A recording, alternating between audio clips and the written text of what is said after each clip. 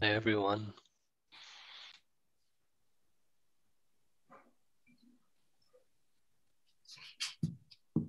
Okay, so good morning, everybody. Happy to have so many of you, and I think people tend to join as we get started. So, my name is Hugo Paquin. For those of you who don't know me, I am in charge of startup and partner relations at TechLabs, and I'm really happy because this morning is the first edition of our Icebreaker sessions. It's actually the 10th edition, so we started this mid last year. As you know, good morning, everybody. Happy to have so many. Oh, I think if you're on YouTube, you got to mute it because then I hear myself. Okay.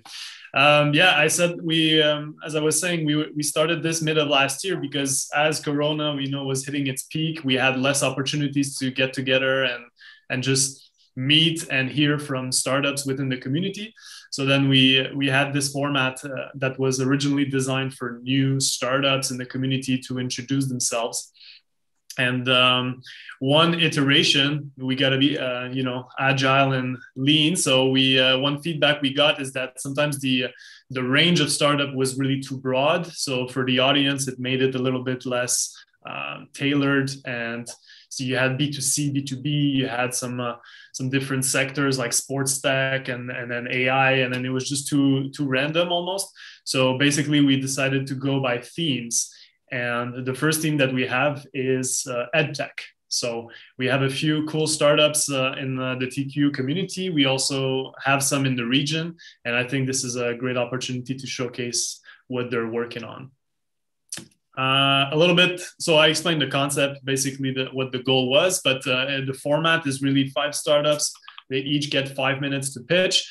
I'm not going to be stopping them like super cold when the 5-minute mark is reached, but that's roughly the amount of time they are allowed. And then we, feel free to ask them questions. If you have questions while they're talking, please log them in the chat, and then we'll just pick from those and ask them once their pitch is done. The pitch order is below, so no need to go through that. Basically, also, I'll be sharing around a feedback form. It's not as much for feedback as much as it is to connect you with any of the startups. I do have some feedback questions, though. If you have some suggestions on how we can improve the format and make it better, please, log them in there. As you know, when you're organizing something like this, it's always feedback is always gold and allows us to keep on improving for the future editions. So without further ado, everybody's here for some pitches, so let's get things going. Our first presenter needs no introduction. You might know him as one of the TechLabs co-founder, Thomas Funke. Thomas actually launched a new venture called Tomorrow's Education, so a new business in the region. Thomas, I don't know if I did you justice with this introduction. One thing about Thomas, he also is a master marketer. He cracked the LinkedIn algorithm and he can now go viral as he pleases. I think he got the post that got 10,000 likes last week. So if you need some tips there, I think Thomas can help you. That was luck. That was luck. Okay.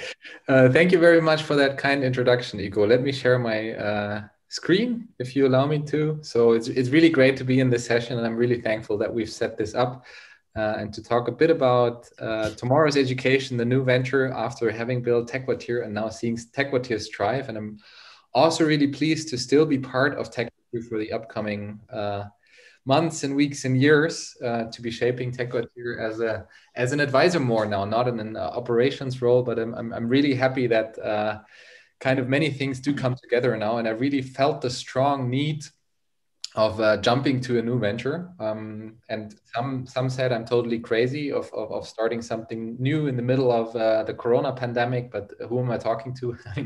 You most probably know. And it so far turned out to be, I think a good step. We have great investors on board. We just raised a pre-seed round. We have great cooperation partners. So it's going all in a nice direction. But before I praise the venture, which is not yet to be praised because we're really in the early stages, let me just introduce you why we actually do what we do. So the end goal is really to create a university ready for tomorrow. Currently, we're developing technology. We're a technology company. And why we do what we do. I stole the picture, and perhaps you've seen it. Why we do what we do is pretty much summarized here. Now we're in the middle of a crisis. We have the pandemic, but we tend to forget some of the other crises that we do see. For example, climate change, for example, biodiversity loss. And where are all the change makers, where are all the problem solvers that we do need in order to tackle this crisis? Not just the COVID pandemic, which is really in the heads of all of us at the moment, but all the others that are there. And this has always been the case in the past, not just decades, but centuries, that humanity has faced challenges. And some of the challenges were made by humans, as well as some of the advances were made by humans. So in the past 200 years, especially since we have technology, technology has improved our lives tremendously. But at the same time, second level effect of technology, it has caused problems and challenges, which we again have to solve. And some of these problems are just huge. And some of these challenges are really huge. And that's why we believe that we as society need as many change makers as possible to create a sustainable future. So I'm co-founding this venture with Christian Rebanik, and he's co-founded I don't know how many ventures. He established Parship, Zanox, and many others. And I think he could spend his entire life creating businesses, but that won't be enough to solve these big challenges. We just need a huge community of change makers that have the capability to make change.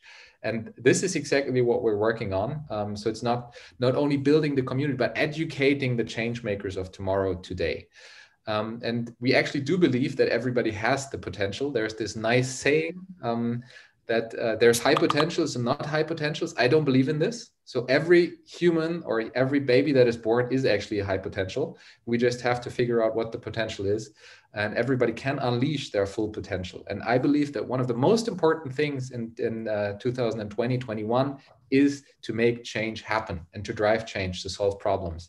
And for that, you need capabilities, you need the mindset, you need the character. It's not just enough to passively consume knowledge, which sometimes is called edutainment, the Netflix of education. It's really about building skills and really about solving problems and the capability and the mindset to solve these problems. How do we do that? We want to leverage science on the one hand and technology for effective learning. So it's really about learning science on the one hand and good and effective technology. It's not only about consuming via video, 8-hour video calls, Zoom calls, where you just have the old logic of education now transferred. Alexa, lauter. Alexa, lauter. So somebody has to unmute. Perhaps I can also talk louder, but my name is not Alexa. So leveraging technology and science is exactly what we need to do to actually make learning more effective for continuous growth and impact. That's what everybody of us does, because we're entrepreneurs, we're innovators, we're learning as much as we can. And what we actually saw in the market, and I really love this quote by a senior director from MIT that we've talked to, that he said, well, the biggest inefficiency currently is that we have so many great minds out there, so many professors and researchers that develop the best theories, that develop the best technologies. However, they're not translated and transferred to the community, because literally all of these 35 million professors teach the very same thing. They teach almost the very same thing. If you just look at the topic of entrepreneurship, there's great theories emerging. If you look at the topics of technology, great theories and algorithms that are being researched. However, when it comes to an entrepreneurship class, everybody teaches the business model canvas. So there's a huge inefficiency. It's somehow weird that we have so much knowledge out there, so much like theories out there, which are just not transferred to the broader public. On average, one scientific paper, and that is a crazy number, on average, one scientific paper, which takes 3 years to be published, is read by 6 people only. So 3 years of work by a scientist is only read by 6 people. And I think personally, technology can do way better to transfer all of this tremendous and great knowledge to the audience. That's why we're building a student-centered global and scalable learning platform and an ecosystem and a community that really empower all of the learners to have the skills of the 21st century. And one of the first products we launched is a master's product, 4 phases. It has the common theme of sustainability, entrepreneurship, and technology. We're also saying ready, set, go. All right. So it's you're getting started, then you're learning about sustainability, entrepreneurship, and technology, and then you start your venture. It's challenge-based learning. For example, here in the later phases, you have the chance to pick your topics and build a solution within your studies, circling around your mission, and then actually create your startup. Instead of writing a boring master thesis, you're creating your startup in a lab or working on your innovation project. So it's building up from the very start, giving you the knowledge, the skills, and the competencies to actually creating a solution. And that's what the nice thing about this curriculum is about. We have a leading university, which is WU Vienna, the triple accredited, that hands out the degree, which is really a master's program. And there's many cool things in there. I don't want to go into all detail about the curriculum because that would spend too much time. Then I would spend too much time here. And Hugo, you have to interrupt me if I exceed 5 minutes. But just one thing, which I especially like, you starting out with your personal mission statement. So at the very, very start, you're working on your very personal mission statement. It's not just writing it down. It's building a community of followers. That can be done through any channel that you choose. That could be a podcast, that could be a blog, that could be a YouTube channel. You essentially talk about what you love and what you love doing and why you think it's necessary to build things from the very first day of your studies. And that eventually then ends up in either creating your startup or creating your innovation project. And all of it is done by great educators, but mentors. We have Verena Pauster or people working at Apple that will support you and guide you and mentor you. And it's building upon each other, starting with knowledge and skills, then actually to creating solutions. And it's a neatly designed master's program, but just the very first thing. And all of the other offerings, and with that I end, are based on this equation. So we think that education needs to really fulfill exactly this equation. It's about purpose. On the one hand, I need to understand why I'm studying, why I'm learning, why I'm doing what I'm doing. It's also about the right capability, which is the right knowledge, but also 21st century skills. And you need the right community of co-learners. Social learning is really important. And then you can have a maximum of impact in your life.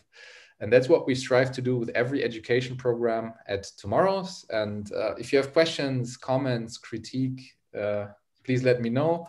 Other than that, our founding club, so the first cohort of students, was just announced. You can actually apply until, I think it's end of the week or this week. Every first student gets a share in the company as well. So we want the shapers and the pioneers of tomorrow that believe in this mission with us. And if not yourself, then feel free to spread the word. That will be great. But also, not just that, give feedback wherever you can, because that's how we learn as a community as well. Thank you very much, Hugo. I hope I didn't extend or take too much of the time. It's okay. I gave you a few extra minutes, but no, it was a great pitch. Thank you, Thomas. It's actually the first time I go so deep into the curriculum and I see what's behind the curtain a little. So very nice stuff. We got 2 questions already. So the first one from Jens asking if you have traditional lecture or if everything is app based and on your phone. So yes, we have no traditional lecture. Everything is self-directed. You can learn from anywhere, everywhere in the world. So it's really we call it the university in your pocket. And it's not just active learning, clicking through, and with that really living in a social distance and not connecting to anybody. We have the challenges. That's a core thing embedded where you work with others on your stuff. So it's not traditional lectures, not at all. We don't have exams as well. So there are no exams. It's all about application and applying your knowledge. Cool. Next one is from Ankit, who's asking, in light of technology evolving so rapidly, how is your degree based on this? Do you have to retrain a person down the road if you're using technology as the basis? That's a perfect question. It's actually, we wouldn't educate for job profiles. So for example, today, one of the highest sought after job profiles is the data scientist, or anybody that is able to engineer software, to build software. So it's not that job profile that comes out of our studies. It's actually based on the core skills of the 21st century, and that are people that are able to think critically, that are use data to make decisions, that are problem solvers. And that does not qualify to being a data scientist. Perhaps, the assumption is valid that in 10 years, we still need many data scientists, but perhaps we don't. Technology is changing, perhaps we don't. And for that, we need to have a different system of education where it's not about knowledge and fixed job profiles. It's about making change happening and adapting to the environment. Great. Well, thank you, Thomas. That's pretty much all the time we have. But if you want to talk to Thomas and you're interested to know more, like he said, the application date's coming up for coming to an end. So make sure you check out tomorrow's website, and I'll also be sharing the form so you can send Thomas a contact request through that. Thanks again, Thomas, for presenting this morning. Thank you very much, Igo. Thanks all, and see you soon. All right, our next presenter is Ines Mulder-Teichmann from DChamps. DChamps is a startup that is based at TechFortier, and they were actually featured in our yearbook last year because we love their mission so much. Ines, do you hear me? And are you able to share your slides? Yes, I hear you, and I'll try to.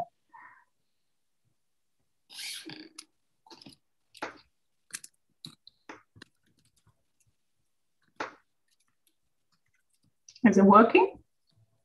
Yep. Okay, so thank you, Hugo, for the introduction, and thanks for having me today morning. Good morning, everybody, and thanks for joining. I'm really excited to have the opportunity to introduce DChamps in such a format. As I only have 5 minutes, a quick introduction of myself. I'm Ines Mulder-Teichmann and the co-founder and managing director of DChamps. I'm since 20 years in the IT industry and the digital transformation of organizations was the main focus of my professional career. With DChamps, we are based in Frankfurt and part of the great tech quarter community. We are founded in June 2020 and started our first trainings in September 2020. So,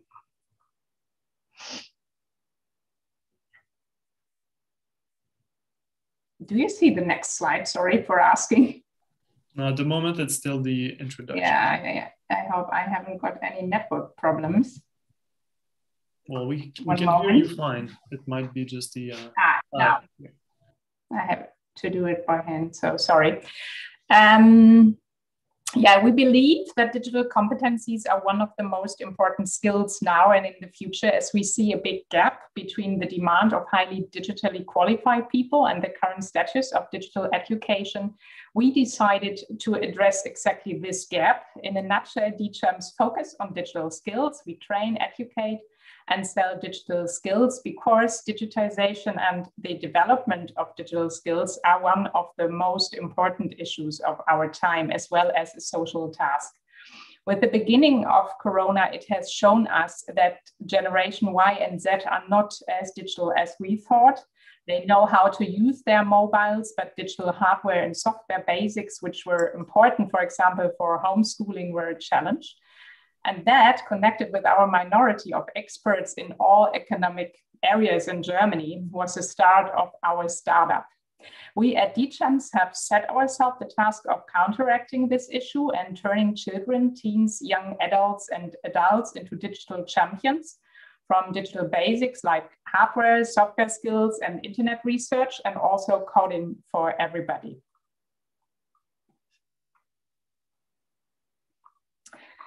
So who we are a diverse team of 4 with different expertises out of investment banking, marketing, law science, and IT. Diana and me, we are the co-founded team. We handle the daily business. Christoph and Achim are silent partners. By the way, I'm looking for a new partner because Diana has to leave due to private reasons.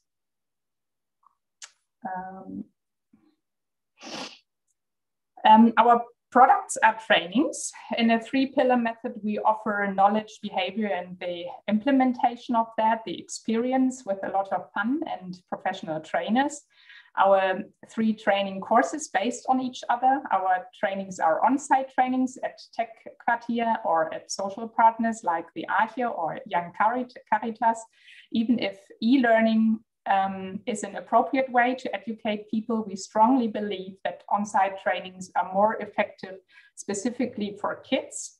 That's the reason why we are focused on on-site trainings. In this way, we prepare our participants for the requirements of the digital age, develop interesting talents for companies, and open up new perspectives to help shape the digital future.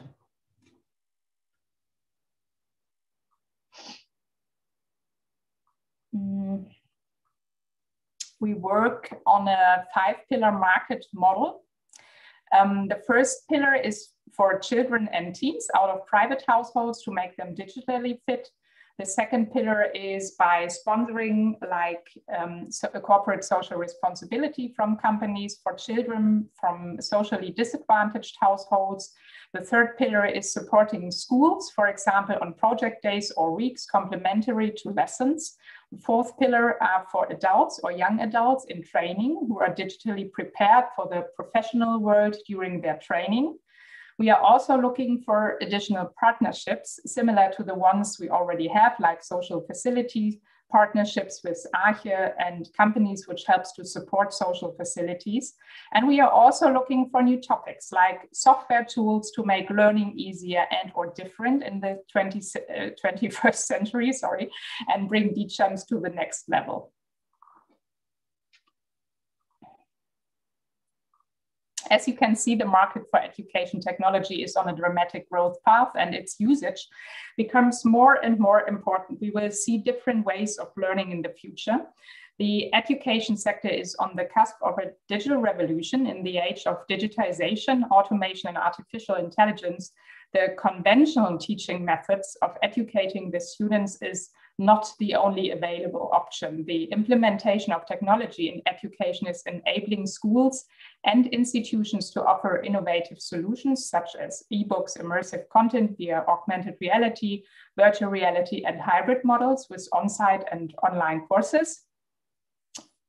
As we are big believers in hybrid models, we will also see a huge growth in innovative on-site trainings in a new way and style, and focused on the latest technologies and methodologies. This chart re-emphasizes the importance of digital skills in the future. It's from Bitkom, the German largest digital association, and testifies that 2/3 of their members say that digital competencies are just as important as professional and social competencies by 2025. And with that, I come to the end of my presentation, and I hope I could give you a glimpse of what we do at DCEMS. Thanks for listening, and now I'm open to receive questions. Great, thank you, Ines.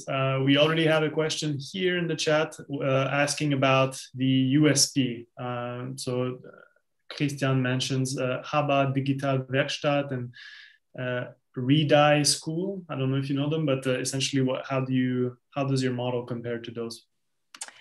Yes, thank you for the question. Our USP is we know Haba Digital Werkstatt. We have on-site trainings at the Tech Quartier, and we are working with the 3-pillar method, like know-how, behavior, experience. And I think, and that is our feedback right now, that it is quite good to have these on-site trainings in Tech Quartier or at the Arche or Young Caritas. And that is our main USP right now, that we are doing the on-site trainings. Great. Ankit is asking, how big are you now and what are your plans to scale? And if the answer is yes, how will you address the question of maintaining the quality? As you just mentioned, your USP is to deliver on-site. So then, if that's going to grow, how will you manage that? I just mentioned that we are really looking for other partners. Our next steps would be a portfolio extension, absolutely. So also a geographically expansion in Germany. And we really know that we can't do it without online trainings or other software tools. So we are really looking for other partners, but we are also absolutely interested on the geographical expansion on that.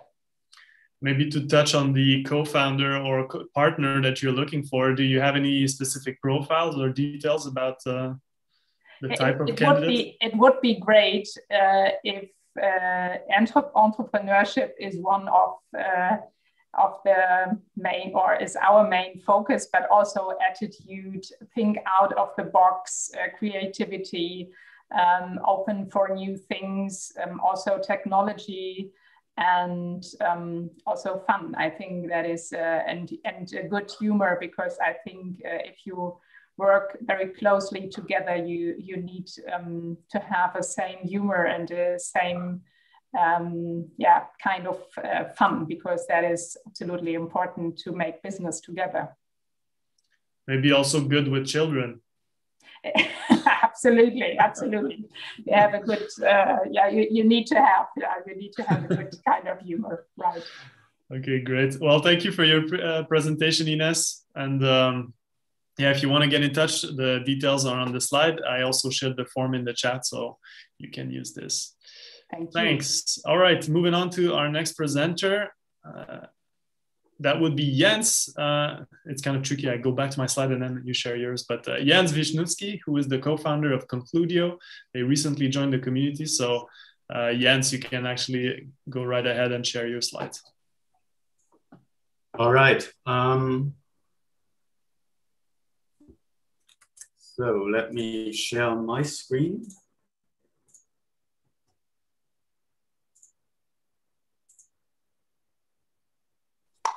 All right, so I am Jens. I'm co-founder of Concludio, Mathe Richtig, and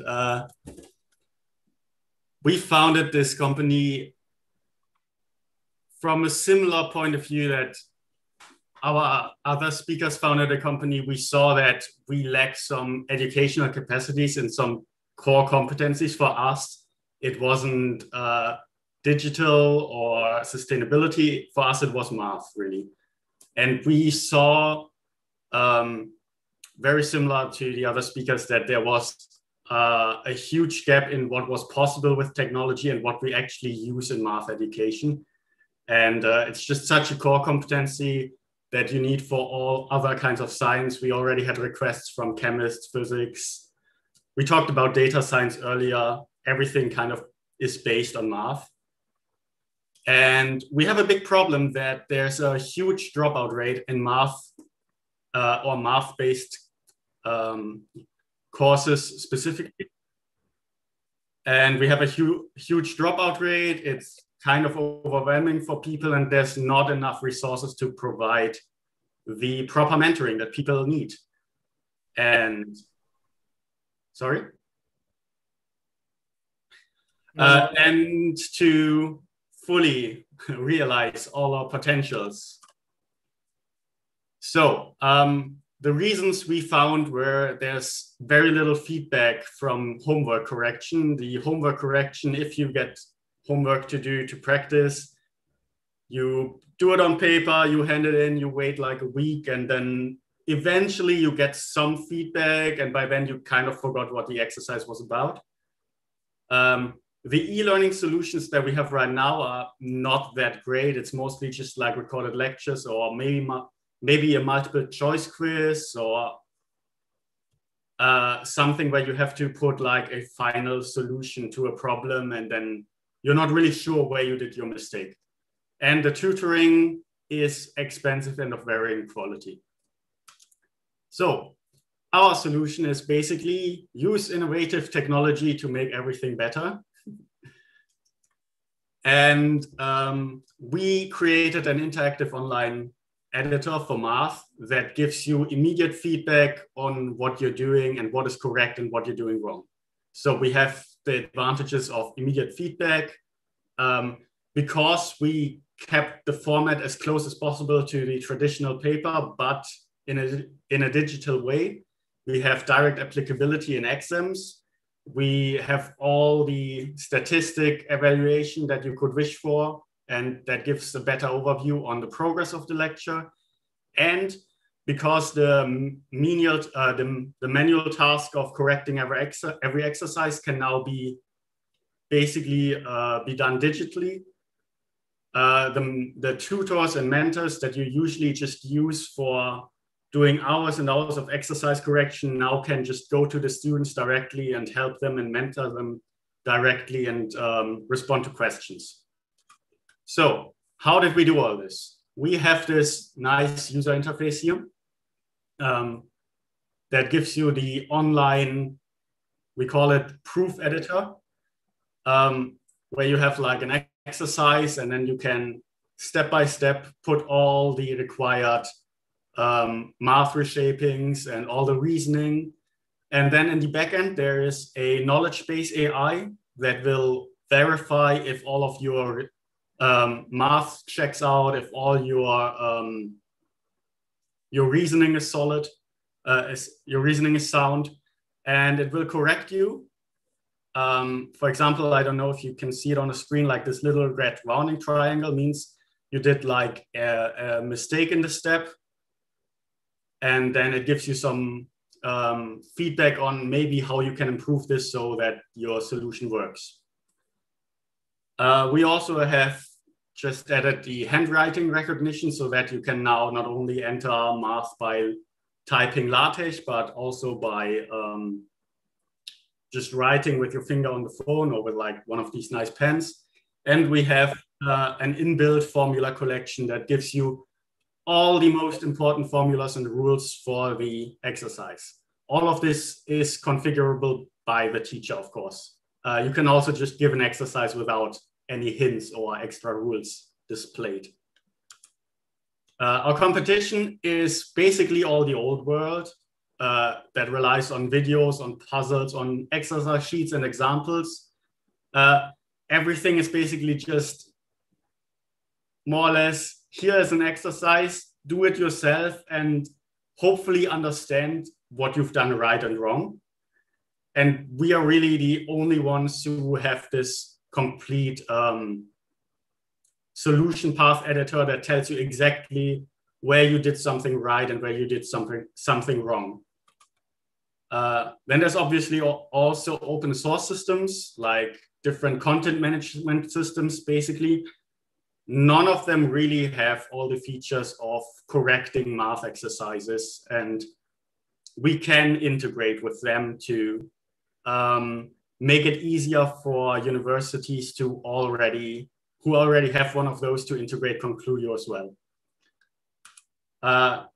For a business model, for those who are interested, we have like this shared business model of B2B going directly to universities and B2C offering our courses for students as subscription who need a little bit of extra math help. And well, the market, everyone knows that math is the basis for all the science, and there's a lot of students who really need this. So I'll try to keep it quick, but I'll very quickly go into how the interface looks like. So this is the interface. You have an exercise up here, and then you can basically start your stuff here. I'm just going to load the example solution. And basically it checks everything here. And even if you do like a little mistake, like let's say you forgot to declare a variable, we can check that. Or if you have like some little error where it's like, you did the math wrong, it tells you, or if you didn't use the rules correctly, it also tells you. So that's really, as far as we are aware of, the most advanced math online learning solution that currently exists. And we're trying to get it out there to universities, to students, to just help improve math education. Great, thank you, Jens. I think I told you during your onboarding that I would have hoped that this type of solution existed back in my days, because I could have used it. So we got a few questions here. Let's try to run through them. What's your USP? So basically, how do you compare to Sofa Tutor, Binogi, Snapit? Do you have an adaptive learning included, some AI features? Yes, the real USP is really this knowledge base AI in the background that understands what you're doing with your math. It goes further than just like the traditional attempts at just using computer algebra systems to check a couple of the steps. because those can only check really the mathematics, not the logical parts, and not the conclusions. Like a computer algebra system could never tell you like stuff like wegen der Definition der Injektivität follows F is injective. That's the kind of stuff that traditional learning systems couldn't do. And also most of the competitors named like sofa tutors still use just like videos in multiple choice, and we're just like a couple steps ahead of that in terms of making sure everyone does the math correctly. Cool. Another question from Christian was, is there any gamification features? Not yet. We have tried to keep the user interface very neutral because we wanted to market to universities as well. And we were not sure if this kind of heavy gamification was something that universities would really like. It is pretty easy to implement. We already have like this whole system that checks how many exercises you have correct and that just manages the exercises. It would be pretty simple to put some experience points or leveling system on top of that and make it a bit more gamified. But so far we have not. Compared to your classmates as well, I don't know, like you can make some socialization features perhaps. Or Sure. I think there's so much you can do, but the first thing you have to have is how to logically solve the equations. Like you need to have those things right. And then, okay. Final question from Ankit. He was asking about the individual pace of learning. So is this based on different profiles or, levels of advancement in terms of math know-how, or is it just one size fit all? So the system can do everything. Basically, we can go from basically solve for X. We have simple exercises like solve for X, and we have more complicated stuff like prove a statement by complete induction, which like is the most difficult logical thing that we have in the demo right now. But the underlying math system is very flexible, and it could just adjust to any kind of exercises. So we can have different courses. We can have like an 8th grade course. We can have something for ABI or high school final exams. We can have something for first, second year of university. The system is very flexible in terms of the math, and it's more about building the right exercises for your students. If you are a teacher, or offering them in a nice package for us. Great. All right. Thank you, Jens. That's all the time we have, but thanks for your presentation. Yeah, thank you. Let's move on. So next up, we have the company Teech. We actually have, I believe, the CTO, Robert Sibieger, who is on the line. Hi, Robert. Can you hear me, and are you able to share your slides? Yes, I can hear you. So now you should see my screen. Yep, we got it. Hello, everyone. Thank you, Hugo, for the introduction. And thank you for having me. My name is Robert. I'm the CTO of Teech, and I would like to talk a little bit about Teech and the product we're building. Basically, it started with one of our founders. He always wanted to build something for the educational sector here in Germany, because our school system is a little bit outdated. We're not really that technologically advanced in the schools. And after last year, everything kind of changed here and around the world. He came up with the idea to build a virtual classroom. And this is basically all we're about at the moment, is transforming the existing classroom we have where we go in person and rebuilding this in an online environment that we can, no matter if there is a pandemic going on or not, educate our children in the end. And one of the big problems we were facing is with existing solutions, they didn't really work in Germany with the strict privacy rules we have here and the laws. So one of the things we need to implement, it needed to be a solution that was hosted in Germany. So in the end, we didn't have the problems with existing solutions that they're transferring data out of the country, around the world, that they're using the students' information basically for other purposes. This is why we decided to build something that is hosted in Germany and confirm with the laws here. And another big aspect was it needed to be really simple to use, because a lot of existing solutions are catered more towards businesses and teachers, students, and a lot of them are pretty young students. They're not really comfortable, or many of them not really used to working a lot on a computer. So we needed to build something that is easy to use and doesn't require a course basically to understand it, or a big kind of setup, because we're talking about schools in the end, and they might not have the infrastructure or the funding to install their own systems, provide special kind of devices to every student.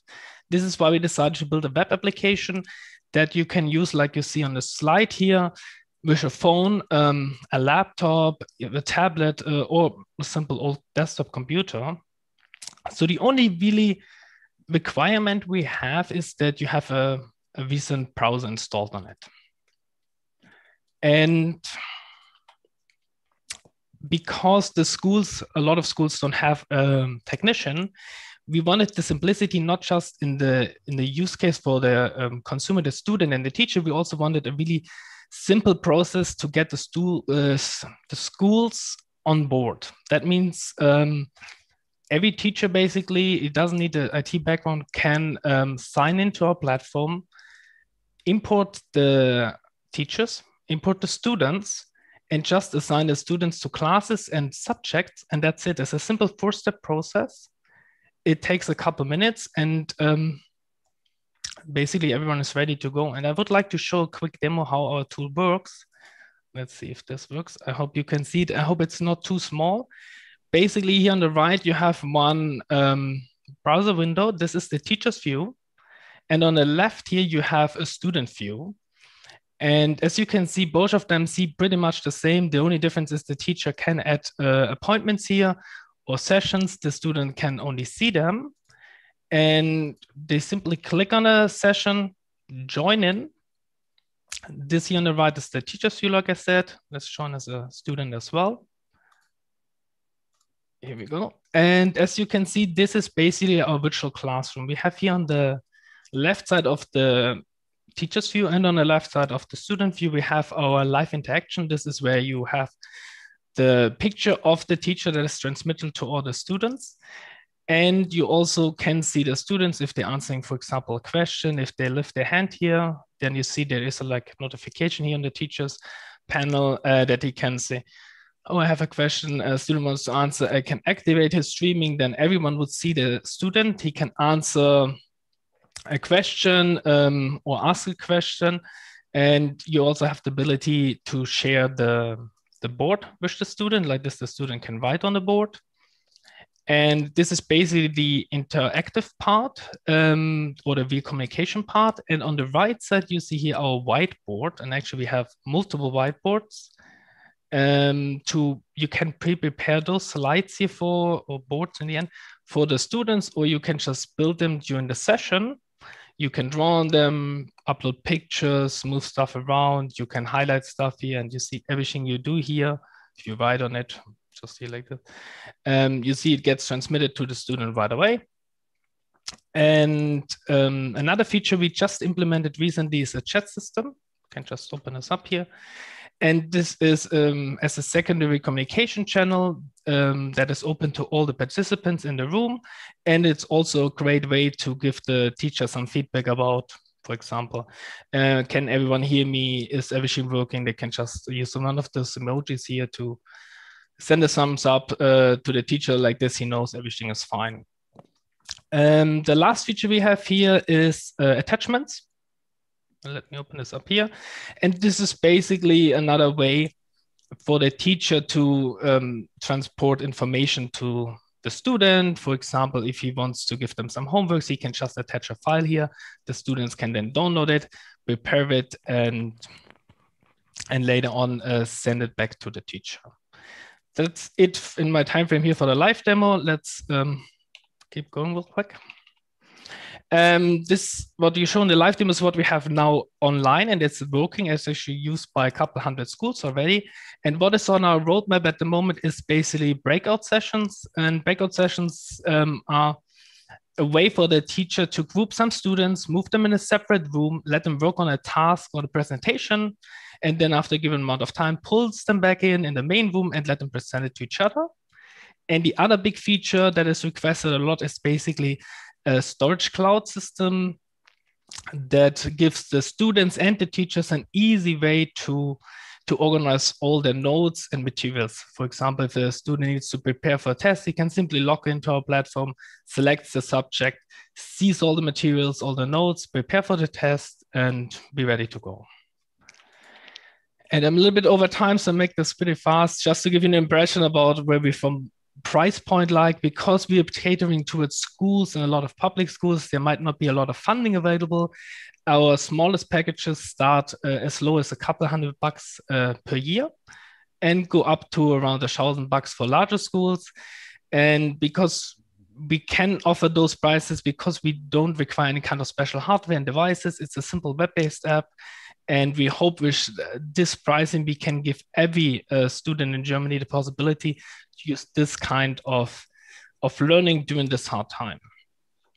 So that's basically all from my side. I hope you enjoyed it, and I'm looking forward to some questions. Yep, thanks. We got two already. So the first one is from Jens asking, can students write on the whiteboard as well?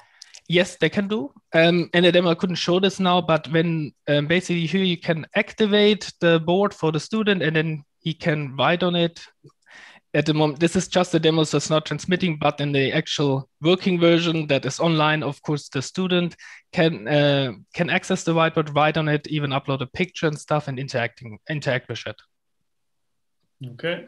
Next one is from Christian asking, what are you doing differently to its learning, HPI, SD, UI? Complicated question. Is when we started, its learning was a little bit different built than it's at the moment. They have more, it's learning itself. I know their platform, there's more catering towards like all the administration around it.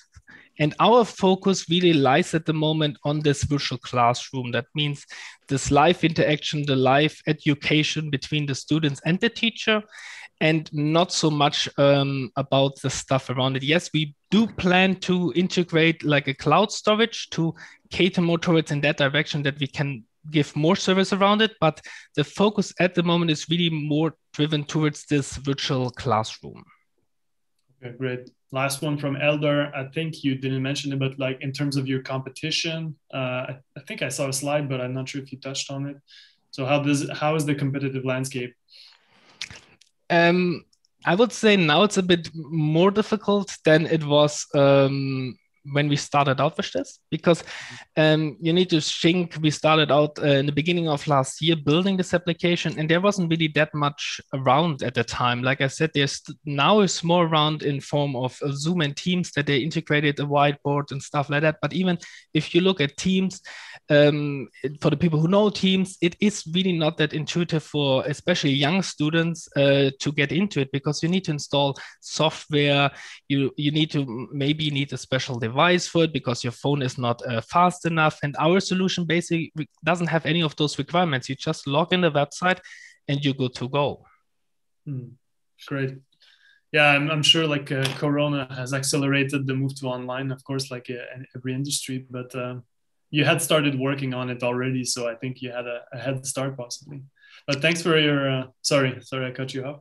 No, thank you.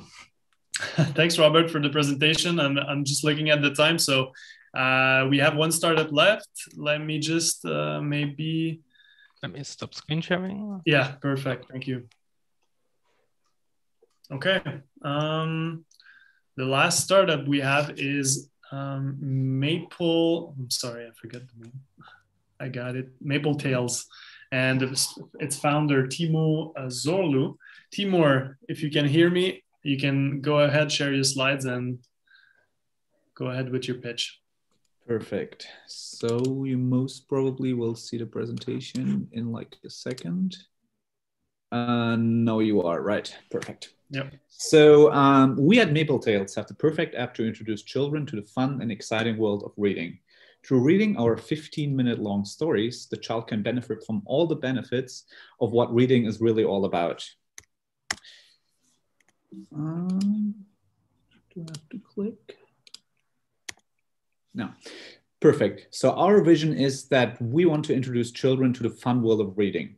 Because in my childhood and of my co-founder's childhood, all we did was reading, because we only got phones at around the age of 10 to 12. And that's why the time we spend is time spent reading, for example.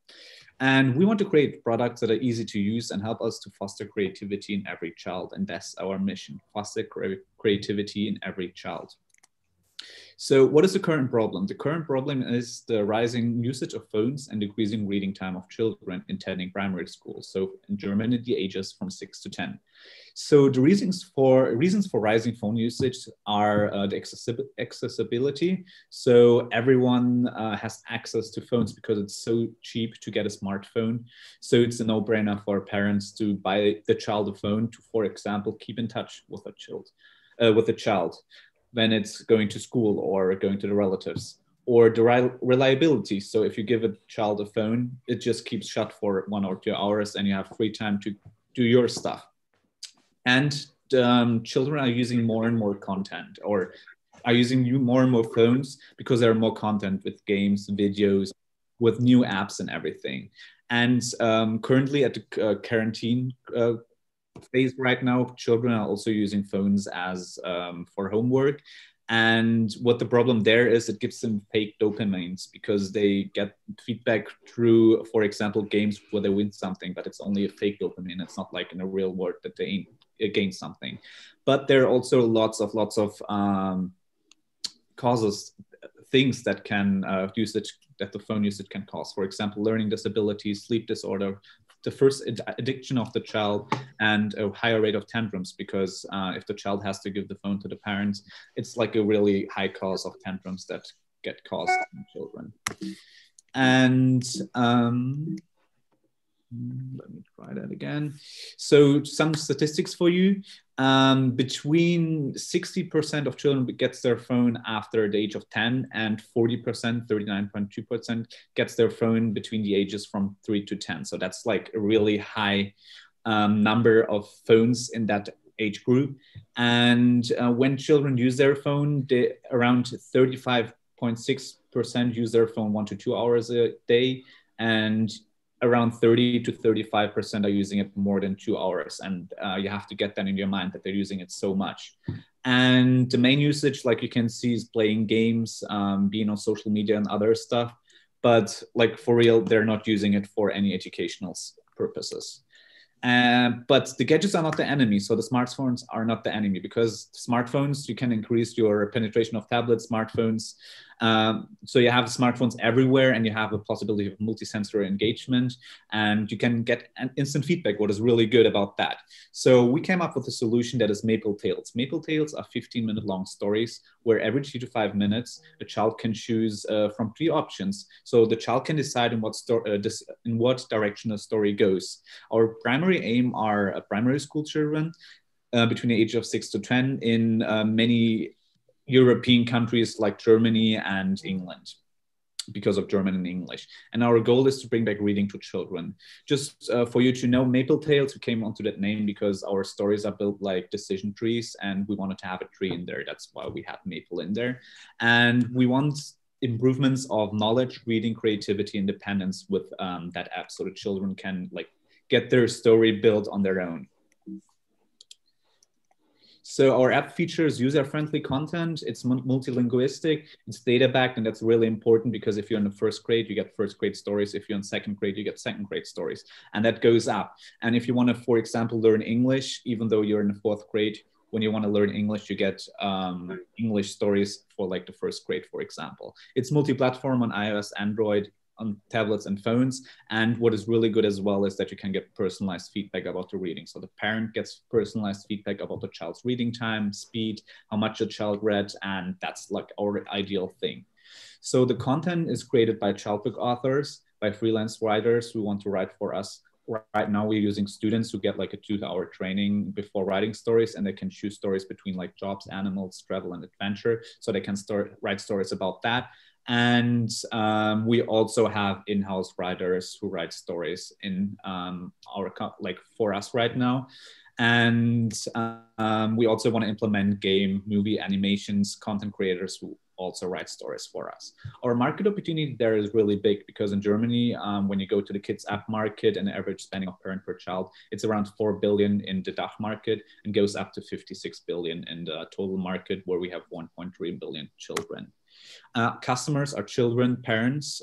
So children are using the app and parents are buying the app or getting the app for free because we're a freemium model. We have authors who work for us, and at last we want to work with institutions in a B2B model.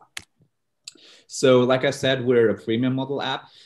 We are subscription-based where the child or the parent can buy premium features with feedback for the parents, connecting with friends, bonus stories, more characters, and other stuff. Our other revenue streams are that we want to have, like I said, a premium membership that we expect around €8 each month. Advertisements in the parent part of the app, so the child won't have access to that, and affiliate links for selling books of the authors. Like I said, we have stories of the authors, and the child can give like a signal to the parent that it likes the story of the author, and the parent can even buy the book of the author. So that's our final goal, to implement the reading from digital to offline reading. So we have many competitors like Speaker Boost and even Amazon Kindle, but they don't all have the three options model that we have. So the child can't decide how the story goes. Our stories are also multilingual, and we give feedback to parents, what is like a really plus for us. I'll be finished in a minute. Sorry for delaying the pitch a bit. So we also have really lots and lots of product possibilities that we can go to. So we want to cooperate with educational institutions and work with schools and work with, for example, tutoring classes. What also could be a really good possibility to go to is, for example, working with a travel agency where they display our stories. So the child, when it writes with an ICE from Deutsche Bahn, can just read our stories and get educated on their self. Also, we can focus on language learning. Even when people are older, they can read, for example, 4th-class stories in English. So we already accomplished two to three competitions. We we attended the second version of Tech Talents and got 3rd place there, and went to the Red Bull Basement competition where we got 1st place. Our team consists of 3 people currently, 2 co-founders. It's me, Timur. I'm currently acting as a CEO. Mohamed, my co-founder, is the CTO, and we're currently working with a friend of ours that is a Bachelor of Educational Science. So she studied in the educational field, and she's doing our content. And we are currently backed by 2 professors and an incubator from Sibieger University. So we have 1 professor from marketing and sales and 1 that is helping us with the pedagogy side of stories. So thank you very much for your attention, and I'm really looking for the questions you have. Great, thank you, Timur. First question is from Jens about why are the authors listed as customers? The authors are listed as customers because, like I said a bit later, we want to sell the books of the authors. So it's currently like that the authors write stories for us based on their books. Just as an example, let's say Harry Potter. So J.K. Rowling would be a really cool thing, writes stories about the characters where the child can decide how the story goes. And if the child likes the story, it can say to the parent, and the parent has an affiliate link to the book or the author. So that's why authors are customers as well, because they can come to us and ask us to support or advertise the book there to sell it over the affiliate link. Okay, great. Eldar had the one question. He was asking about the name Maple. Yeah, Maple Tales, because our stories are based with the 3 options. So if you go 3 options if you go to 1 option, there are again 3 options, and it's like a logic tree, like we have it in statistics and math. And we wanted to have a tree in our name, and because we like maples, and the maple, like you see on the bottom right, is like a really beautiful looking leaf, we decided for maple. Great. And then he said he was skeptic about the B2C business model. So maybe you can address it. Like, what's your unfair advantage, and how do you think you can win in what's becoming a tightly contested market? Mm-hmm. The thing about that is we don't want the child to be more on the phone. So we want to convert that time that I told you. For example, 2 hours, we want to convert 15 minutes of that time to reading our stories. And for parents, you can really see what the child does for that 15 minutes of time. So if, for example, if you give the child the phone and say, okay, first of all, you have to read the story, and then you can do whatever you want to do. The parent gets feedback about the reading time and can see that the child reads every day, for example, or every 2 days. And for us, that's like a really good advantage that we have. So we can show the parents, if the child reads, it has all the benefits of reading, and the parent as well just knows what the child is doing while it's on the phone. And that's for us the advantage, because you have all the controls over the app. Super. Thank you for your pitch, Timur. We're approaching we're actually past the 1 hour mark. So I want to thank you and all the speakers as well.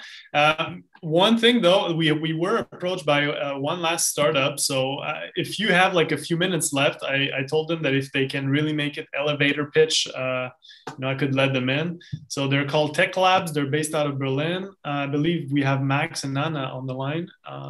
I made you co-host, so feel free to introduce yourself and your project. Perfect. Just give me a second. I have some slides prepared. Right. Can you guys see it? Yeah. Perfect. Okay, so 3 minutes was it, right? So hey everyone, I'm Max. I'm from TechLabs Berlin. What is our mission? We try to make the world a better place by using tech for good. So tech can be used for a lot of positive things. You can improve the climate with it, hopefully. You can fight poverty with it. You can use it for a lot of medical usages. And also it has a big impact on society. For example, the VIA versus virus hackathon, made up some really good projects, also about bringing test capacities up and improving how the labs tested. But there's also dark side. So 48% of the European population actually doesn't know what's an algorithm. And if you don't know what's an algorithm, there's a lot of usages of tech which can really fuck society over. So Cambridge Analytics is a big one, using public data to affect voting systems. Or another big one is deepfakes, where you fake, for example, Obama to say something which he never said. So we really do think this is a negative impact on society, and TechLabs is here to improve this. Our mission is to provide young people with a platform that enables them to acquire state-of-the-art tech skills in order to solve the problems of our time entrepreneurially and digitally. So basically we have three big pillars in us. We have a local community, we have an online learning, and we combine this with actual project work with professional mentors. So what's our unique selling point? Basically, you get an introduction into tech for free. And I would say it's a very good introduction into tech. All these three pillars provide our Digital Shaper program. It's for free. You get a good introduction. And why is it special compared to a lot of other competitors we have? We really try to automate more things. So we have a Slack community, which is getting more and more automated. So the techies are just more engaged. We have individual learning paths on our learning platform. So that our participants actually learn what they need to learn in the most effective way. So our local community format usually consists of three things. So we have lightning talks from professionals in the industry. We have workshops where people with a strong tech background give them a bit deeper introduction into things we don't teach in our curriculum yet. We also have a lot of social communities, because what we learned is that if we just let anyone give an online course, they won't finish it. So we really want to provide the strong social opportunities so people are motivated to finish our program. We have 4 tracks: data science, AI, web development, and UX. And basically our semester contains of, this is 3 minutes of 2 parts. We have the academy phase with the self-learning online course. And then once they have the knowledge, they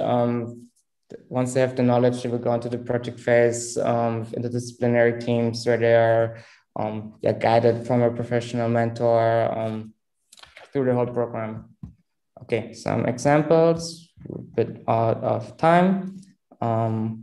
Yes, we already educated 1,000 techies. We're not only in Berlin, but also in a lot of other locations, mainly focused in Europe, but also some in South America.